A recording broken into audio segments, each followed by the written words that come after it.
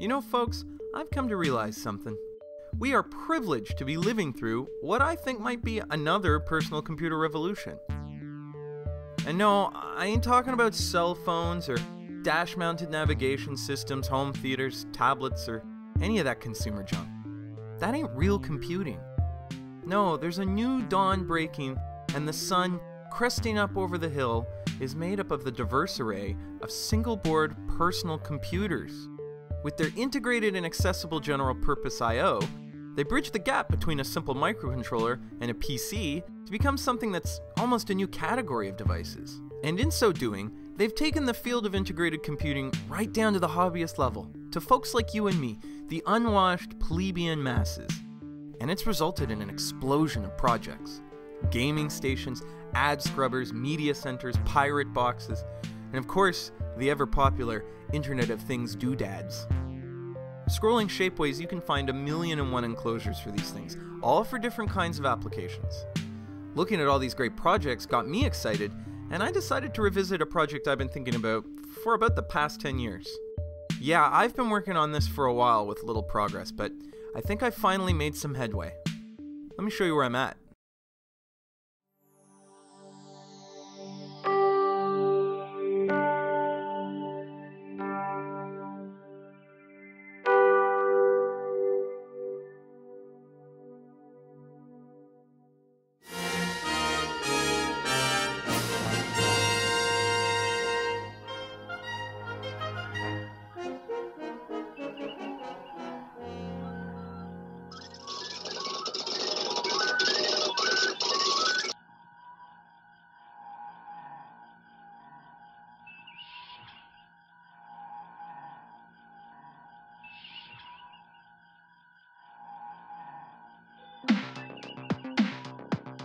The TR-108 Environmental Tricorder. Light, extensible, and easily disassembled and serviced in the field. Capable of detecting a wide range of environmental attributes, Making it perfect for any short-duration Class M away missions. Don't waste time with conventional sensory equipment. The TR-108 fits perfectly into any Starship equipment locker. The TR-108 is great for meteorological surveys, magnetic interference analysis, geophysical and spatial mapping, and much, much more.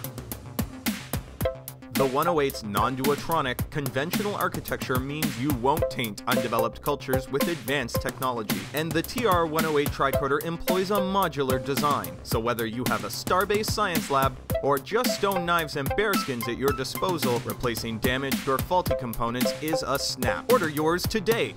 Send subspace messages to GuideStar Interplanetary, Section 32, Level 47, Daystrom Institute, Rigel 3, Rigel System. Hailing frequencies are open. Order yours today.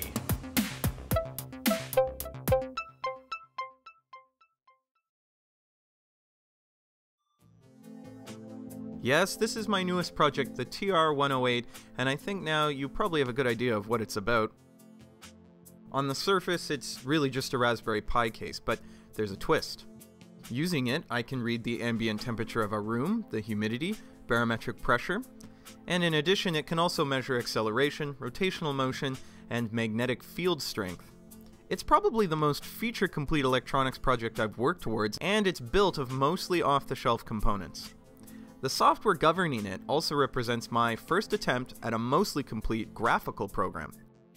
Full disclosure though, there are some glaring omissions, like sounds.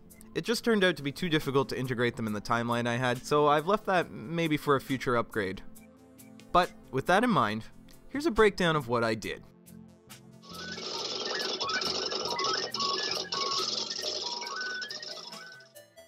So the first thing I did was ponder the enclosure.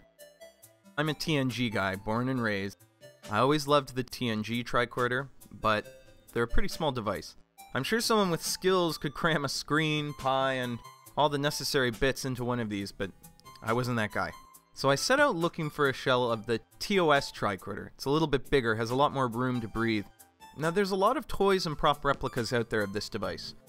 Playmates made one back in the 90s, but as it was made for children and not to the scale of the real prop, it was just a tad too small for my liking. Luckily, Diamond Select makes a great toy of the original tricorder, and 3 different models even. Looks perfect. And with that in hand, I could start figuring out my internal components. Getting it apart was a challenge, and I quickly found myself running blind into pieces that had been glued shut. I was weary of forcing things apart I couldn't see. I didn't want to snap something. Luckily, I found a Hackaday journal for someone doing this exact same project who had some nice photos of the disassembly, which helped me plan my attack. I managed to get it apart without serious damage, but because the display module is glued shut, I ended up having to crack some standoffs. I used a rotary tool to trim quite a bit of the plastic and remove and reattach elements to the front of the enclosure using my new favorite material, epoxy sculpt. It's a two-part modeling putty that cures super hard. It's ideal for bonding parts in a nearly permanent way. It doesn't look very pretty here, but it can be machined, sanded, or even painted once cured.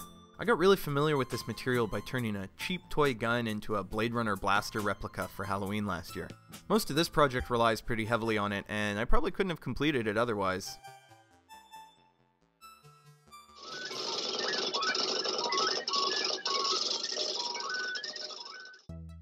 I wanted to make the tricorder as modular as possible, and since the whole toy seems to center around this back panel, I decided it would make sense to create a circuit backplane that all the components would attach to, and then affix that backplane to this panel.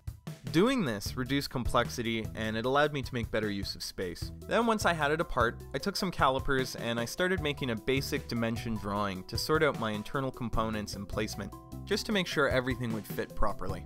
With the basic framework decided, I needed to start thinking about components, and the first thing I wanted to think about was the CPU.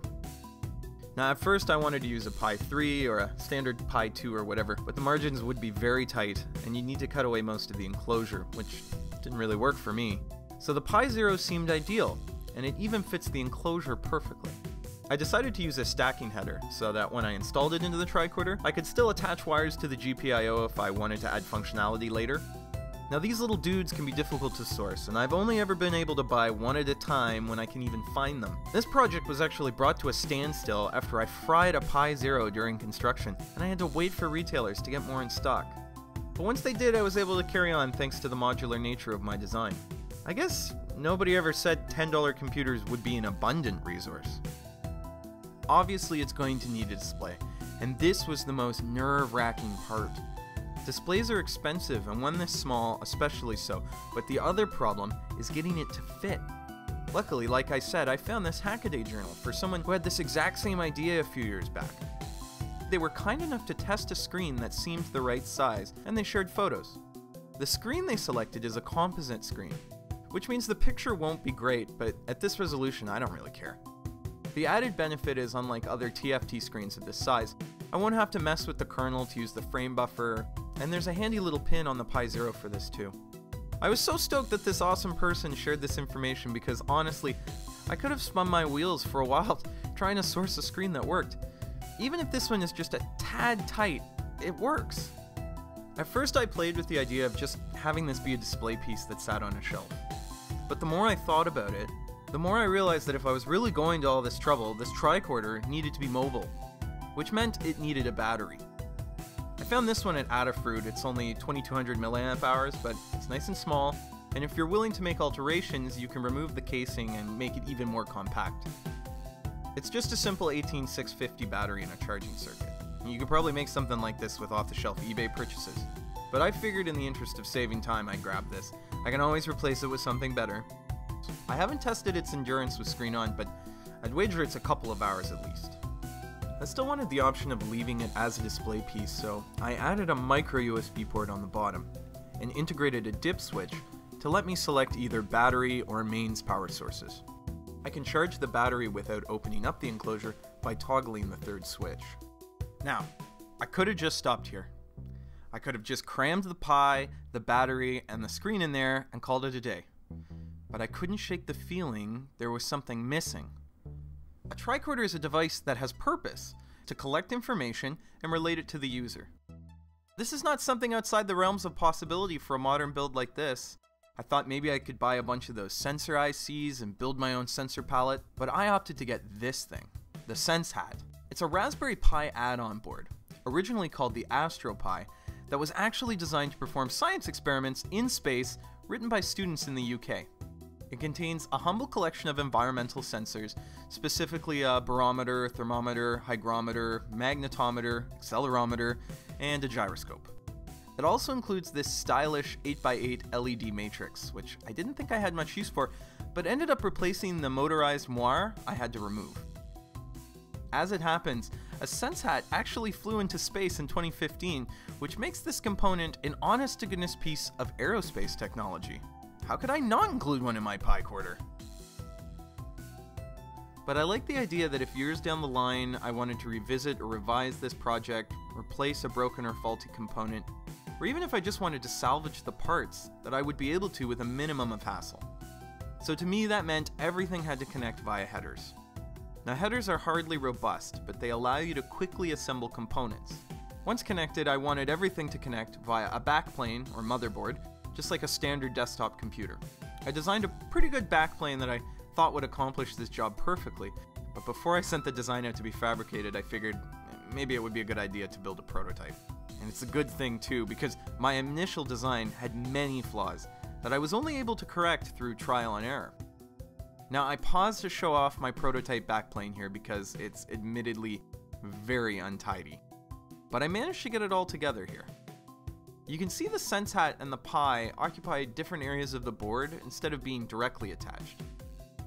This is in part a space issue, but it's also an attempt to move the temperature sensor away from the zero, which can get warm in operation and cause erroneous ambient temperature measurements.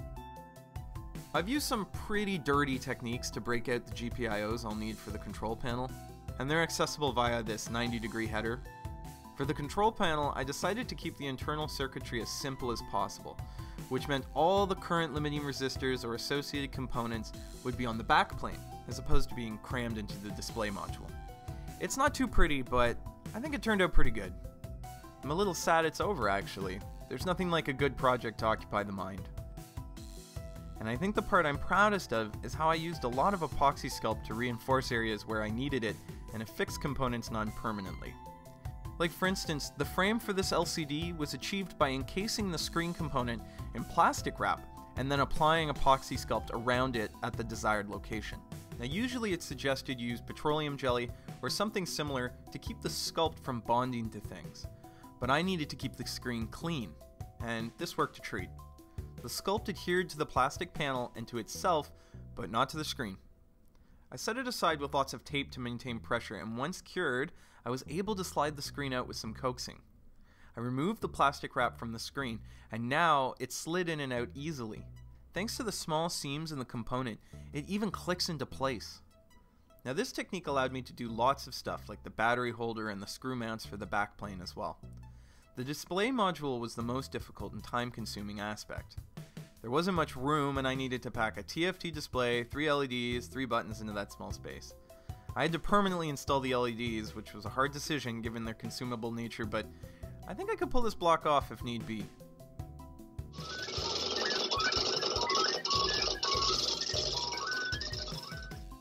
So I had my basic hardware done. The Tricorder was pretty much complete. And I knew that this project would be pointless if when you flipped that screen up, you weren't presented with a nice TOS-style display.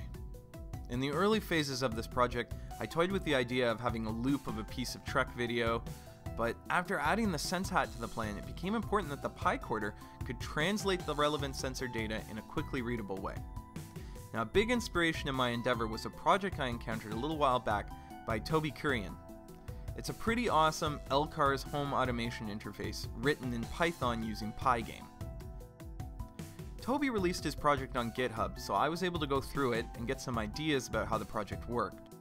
Most notable to me was Toby's use of Pygame, a library for Python that provides a lot of graphical components for drawing things on screen. This is great, because as I'm getting more familiar and comfortable with Python, collecting and parsing data wasn't a problem, but displaying it was at first challenging. I knew I could use Pygame to create some simple animations and displays. I eventually decided to go with this simple design, which is as close to the screen burn-in from Plato's Stepchildren as I could get it. Now you can go and take a look at my entire program at the GitHub link in the description, but the basic idea is, the program will draw a picture I made to the background. Then the program queries sensor data from the SenseHat, It parses it, translates it properly, puts a block of text on screen representing that data, then it translates that data into position values for the sliders and puts those on the screens. All the while, the program is monitoring for keyboard presses, button inputs, and driving the 3 LEDs. At present, there are 3 very rudimentary modes. The first simply displays our data with these sliders. The second puts it into a graph so you can see trends, and the third plays this lovely homage to the city on the edge of forever. Check it out. If you'd like to try this program on your computer, I've included a demo version at the GitHub link that pulls your computer's vitals and displays those, just to help you see how the program would run. Despite this being my first real Pygame endeavor, this is also the first time I've used object-oriented programming. Now, object-oriented programming eluded me for a long time, and I think I'm finally starting to get it. And I've kept my program pretty modular, so in the future it's trivial if I want to add more functionality. Even though the hardware is done, this project's still far from complete.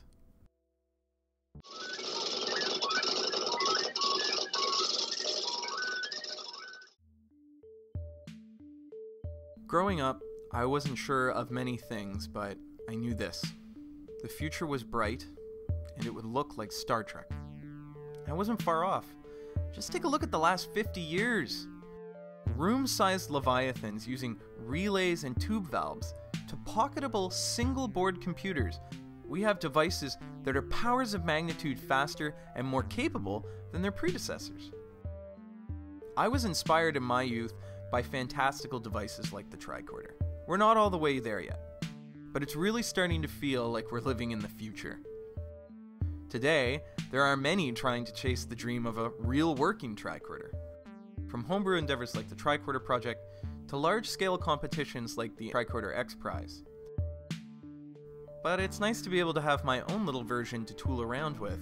You know, I can close the lid and leave it somewhere, just logging data, and then later review that data to see if there's been any significant changes. I'd say this project was a remarkable journey for me, and it's given me the confidence to set my sights on even bigger ones. But I think for now, I'll grab my communicator, my phaser, and of course, my trusty tricorder, and go on some away missions of my own.